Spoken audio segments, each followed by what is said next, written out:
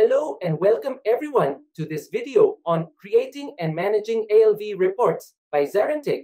But before we begin, make sure to subscribe to our ZaranTech YouTube channel and hit the bell icon to never miss any update from us. Hey everyone, so today we are going to understand the concept of ALV reports. ALV reports are one of the most important concepts in ABAP programming, and you can expect any questions in the interview from this concept. So before understanding the concept of ALV report, it is crucial for us to understand the concept of report. That means, what is a report? So in SAP, we have ABAP as programming language, which stands for Advanced Business Application Programming. So in SAP, ABAP is the programming language, and ABAP stands for Advanced Business Application Programming. So this is what ABAP is. Now what is a report? So SAP report is an executable program. So whenever anyone asks you a question, what is a report? What will you say? SAP report is an executable program that reads the information from the database and produces output based on the filter condition chosen from the end user. That is, SAP report is an executable program that reads the information from the database and produces output based on the filter criteria chosen from the end user. Now the question is, what is the need of an ALV report? Why cannot we fulfill our need from the classical report? So let me explain this thing. We basically have two kinds of report Mainly we have two kinds of report. First one is classical report.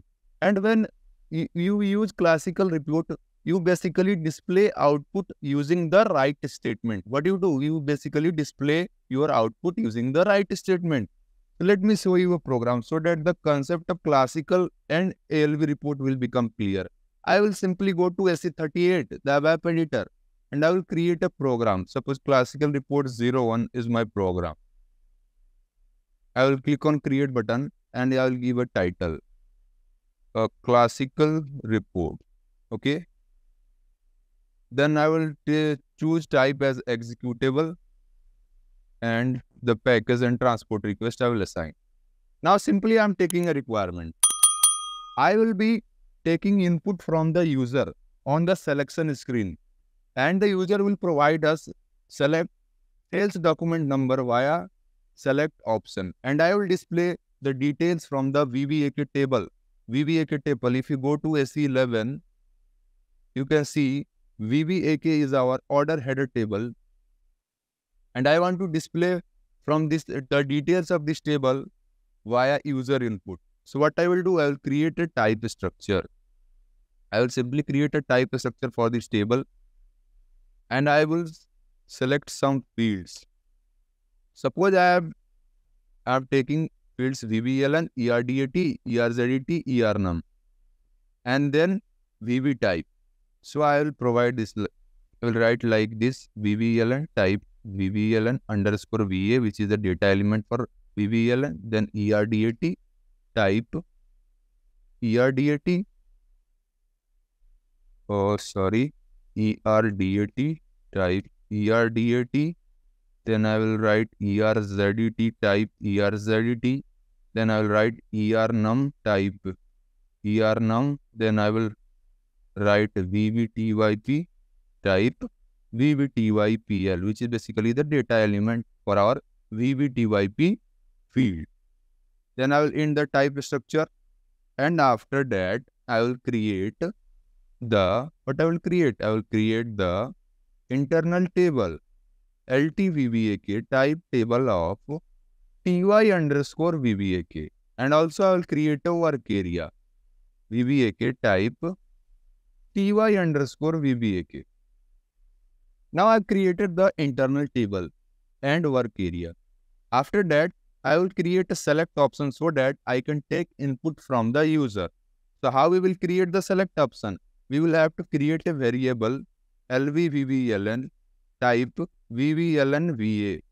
That means I am creating a variable for VBLN field, and I am providing its data element, because data element consists the technical property of our field. Then I will create the select option for that variable, select options. I will give the name as SVBLN and I will use for keyword, then the variable name, and I will activate it.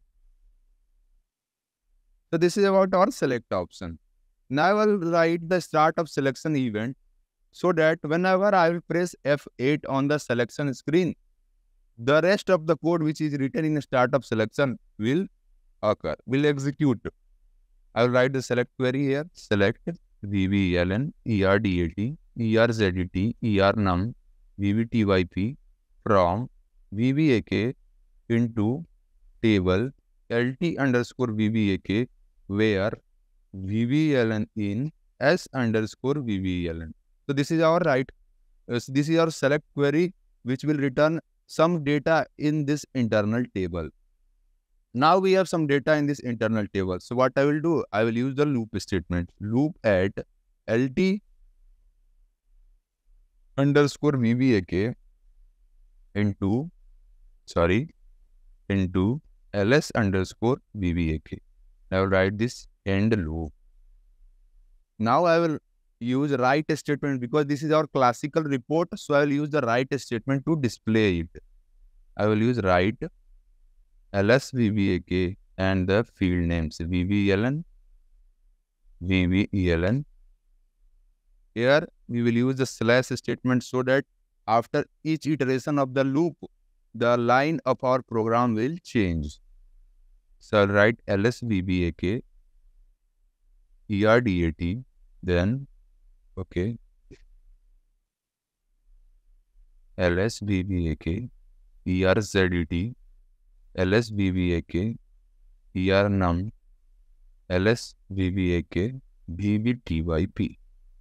I will activate. Now I will execute this program. I will take input from 1 to 20. Okay.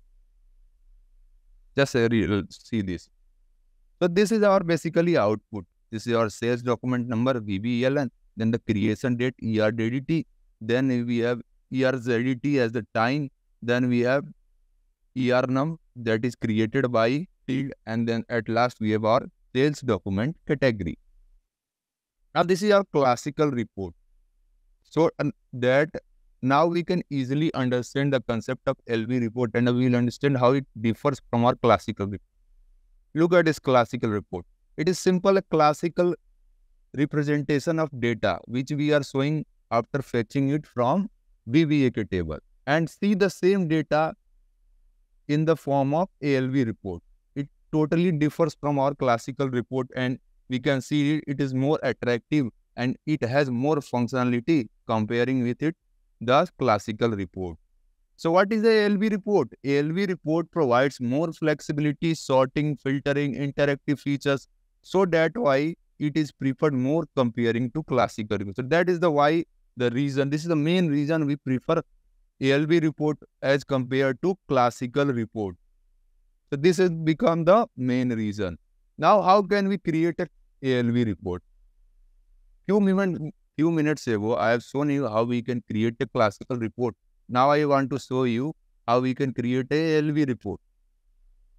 So first, we will understand the concept, how we will create the ALV report. So for creating a ALV report, we need to perform two things. We need to write two things. The first one is we need to do is create a field catalog. Firstly, we will create a field catalog. Then we will bind our data with the field catalog. What we have to do, we will simply create a field catalog at the first position. Then we will bind our data with the field catalog. So data, and then after it will automatically display our data. Then how we will create a field catalog? Before knowing how we can create a field catalog, we need to understand that what is a field catalog and what is the need of it. So field catalog are basically used to, they decide how the heading of our column will look like. See this. In the heading of this particular VBELN, we have sales document number, then we have creation date, time. But if you will see in the classical report, there is nothing at the top. That is no heading for our any column. So this is the one of the most important feature that we call it field catalog. So the format of ALV output is specified in the field catalog. That is the format of our ALV output is defined in the field catalog. It has the details about the fields, columns that will be shown, including field names, descriptions, data types, and formatting choices. Now, the associated type structure for the field catalog is slash field catalog ALV. That is slash field cat ALV. We will use this structure for writing our logic.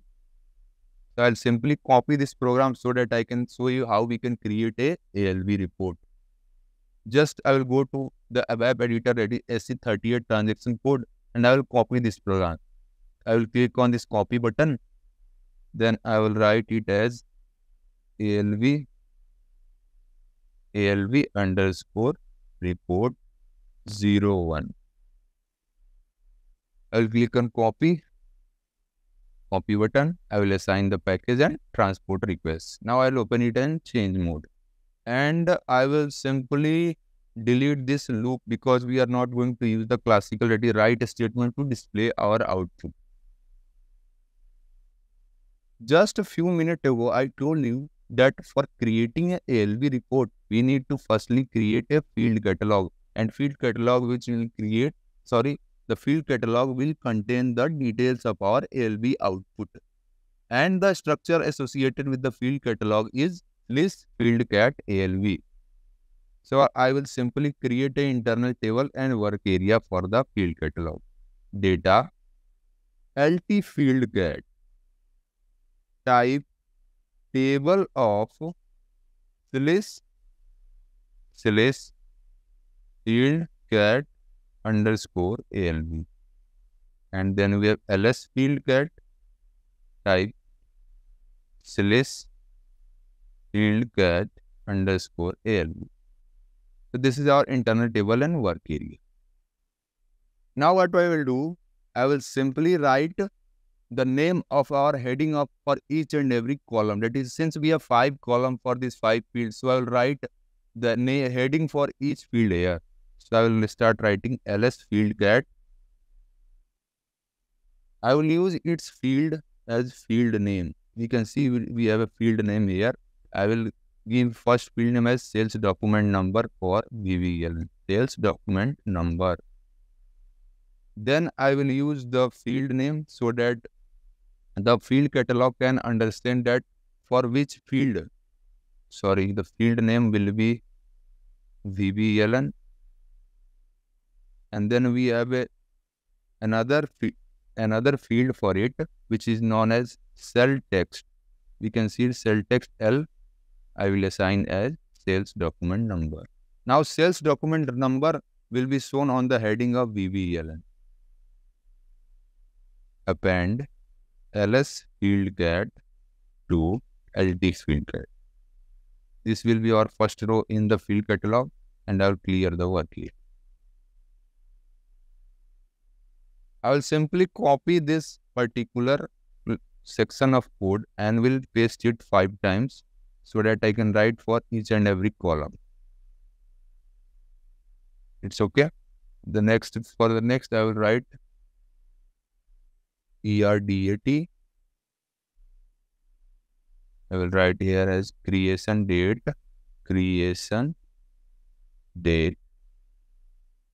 Then I will write time as ERZDT, and for it I will write time.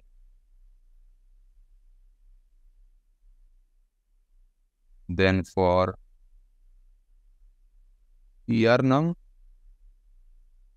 I will write as created by. It will show me the name of the user. Created by. And at last, I will write for VBTYP, that is document category. Sales document category. I will write name as document. Now I have created the field catalog. I will check the error. There is no error. I will click on activate button. So I have created this field catalog. That is, first step has been completed. And the second step is that we need to bind the data with the field catalog. Now, how we will bind the data with the field catalog? We have 2 important function modules that SAP has provided us. First one is reuse ALV list display, and the second one is reuse ALV grid display. So at first I will use reuse ALV list display. I will simply click on pattern button. I will provide here reuse ALV list display. I will uncomment this exporting section. Just see, we have a parameter IT field get now. IT field get. I will pass my field get internal table here, LT fields get. And in this table section, I will pass my internal table which has the written select queries, which consists the main data. Now I simply click on activate button and I will click on execute button. I will pass the entry from 1 to 20 and I will click on execute button. You see, we have the 5 columns here which consist of 20 rows, and for each column you can see we have a dedicated section, dedicated name for each column, and our our field catalog has divided this particular in a proper format so that it is become easier to understand. You can see I can simply click on these buttons which are at the above and perform what various kind of logic that I want. So this is my first way to create a ALV report using list display. In list display, you will simply see the data in form of a list and you cannot perform more action. But again, we have a reuse ALV grid display. In this function module, you will see data in form of a grid. And it compared to list display, this function module offers greater layout and navigation freedom by displaying the output in grid format. So now I will show you how to use this particular function module for our ALV. I will simply go there and I will remove this section of code. I will click on pattern. I will paste the reuse ALV grid display and click on the enter. Now uncomment the exporting. Again we see we have IT field cat. I will provide the field catalog here, LT underscore field cat. And I will provide my internal table here, LT underscore VBA. For the best programming practices, always do not forget to uncomment the exceptions. And click on activate button. Exceptions are very crucial. So we always need to uncomment the exceptions so that if any runtime error occur, we can know its reason. Now I will click on execute button. I will give input from 1 to 20. And I will click on execute button. See, this is our basically grid display, and comparing with our list display, it is more flexible and provides us more functionality. Also, it is very attractive in visual. It is very attractive in looking. Now we have a filter button. Suppose you want see this. We have some created by data, and I want that only data which has the created by name S419 SL15 should be present on the screen, and the rest of data should not be present on this screen. So what I will do, I will provide a filter condition. I will click on take created by and define values. Okay. S419 SL15. Click on created by, define values here. S419 SL15. Click on OK button. Now see, only those data were created by, that is our ER num is S419 SL15 is present on the screen, and the rest of the data has become invisible. So this is how you can write out your ALV reports using reuse ALV grid display and reuse ALV list display. So this is all about our ALV report. Thank you very much.